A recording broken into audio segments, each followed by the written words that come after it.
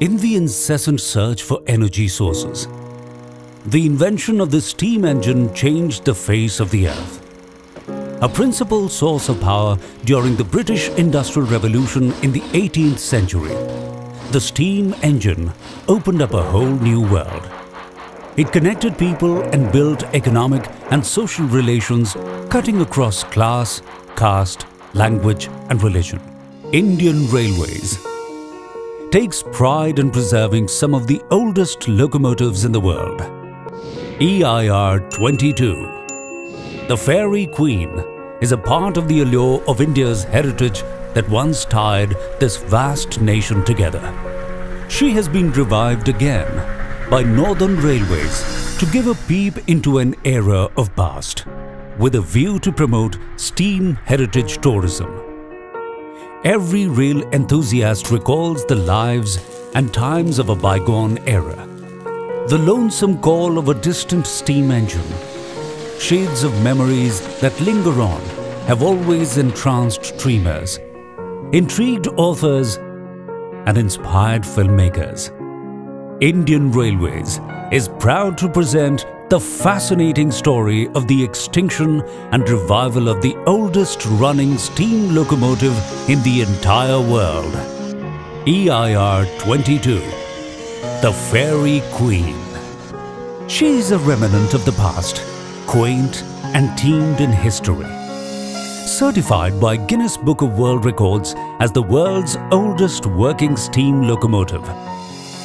One would think that a train so old would have withered, gone to pieces and died a natural death by now. It could have. But the Fairy Queen has spirit. The exceptional care taken by Indian Railways has retained this precious 163-year-old queen. She was born in 1855 in faraway London, built by Kitson, Thomson and Hewitson at Leeds. She was brought from England to Calcutta, now current-day Kolkata, in 1855 by sea. On arrival, she operated without a name, initially to haul mail trains in West Bengal, operating between Howrah and Raniganj. During the 1857 struggle for independence, she was converted into a troop train. And then at age 40 in 1895, she was finally christened Fairy Queen. She was then consigned to line construction duty in Bihar. She was pulled out from active duty in 1908 and then placed on a pedestal in front of Howrah station in 1909. There she languished till 1942. She was shifted to another pedestal at Railway School of Transportation at Chandosi, now a zonal training school. That is where she stood in stoic silence. Newer trains with better technology had arrived.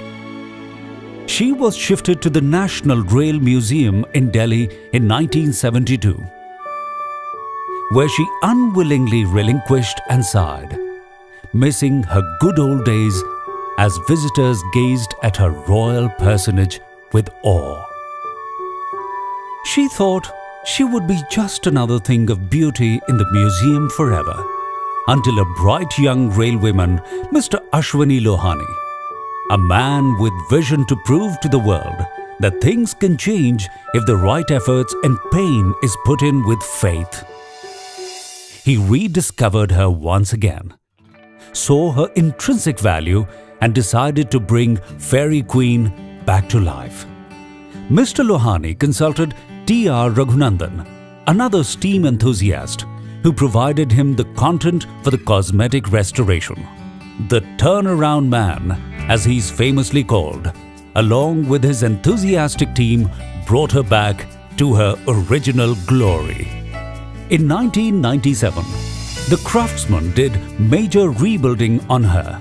She was then brought to her new home, the steam loco shed at Rewari in Haryana. The world's oldest locomotive was brought back on Indian track. She returned to commercial service between Delhi and Alwar in Rajasthan, with a stopover at Sariska Tiger Reserve.